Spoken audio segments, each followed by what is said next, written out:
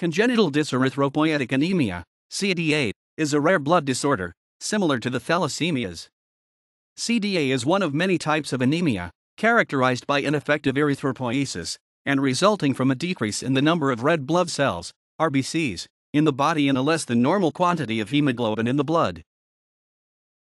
The symptoms and signs of congenital dyserythropoietic anemia are consistent with tiredness, fatigue, weakness, pale skin.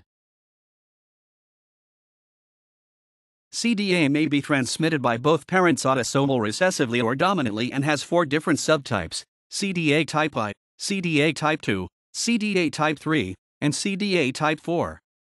CDA type 2, CDA2, is the most frequent type of congenital dyserythropoietic anemias.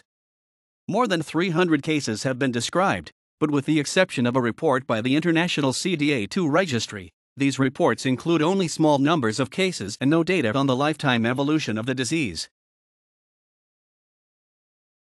The diagnosis of congenital dyserythropoietic anemia can be done via sequence analysis of the entire coding region. Types I, 2, 3, and 4 is a relatively new form of CDA that had been found. Just 4 cases have been reported, according to the Genetic Testing Registry. Congenital dyserythropoietic anemia type I is defined by moderate to severe macrocytic anemia, commonly in neonates as intrauterine growth retardation. Congenital dyserythropoietic anemia type 2 is defined by moderate anemia, splenomegaly, and hepatomegaly. Congenital dyserythropoietic anemia type 3 is defined by mild anemia and retinal degeneration. Congenital dyserythropoietic anemia type 4 is defined by having severe anemia at birth. Type V and 6 are recognized.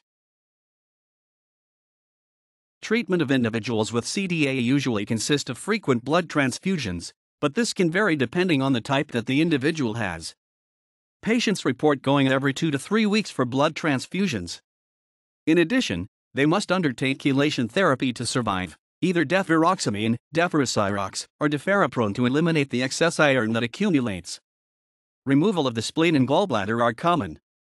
Hemoglobin levels can run anywhere between 8.0 g/dl and 11.0 g/dl in untransfused patients. The amount of blood received by the patient is not as important as their baseline pre-transfusion hemoglobin level.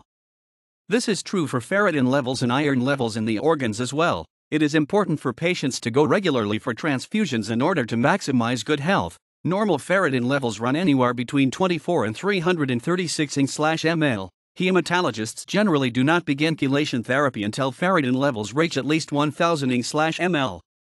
It is more important to check iron levels in the organs through MRI scans, however, than to simply get regular blood tests to check ferritin levels, which only show a trend and do not reflect actual organ iron content. Gene therapy, as well as bone marrow transplant, are also possible treatments for the disorder, but each have their own risks at this point in time.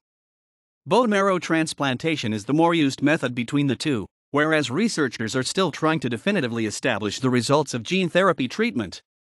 It generally requires a 10/10 HLA matched donor, however, who is usually a sibling. As most patients do not have this, they must rely on gene therapy research to potentially provide them with an alternative. CDA at both clinical and genetic aspects are part of a heterogeneous group of genetic conditions. Gene therapy is still experimental and has largely only been tested in animal models until now. This type of therapy has promise, however, as it allows for the autologous transplantation of the patient's own healthy stem cells rather than requiring an outside donor, thereby bypassing any potential for graft versus host disease, GVHD. In the United States, the FDA approved clinical trials on beta thalassemia patients in 2012. The first study, which took place in July 2012, recruited human subjects with thalassemia major,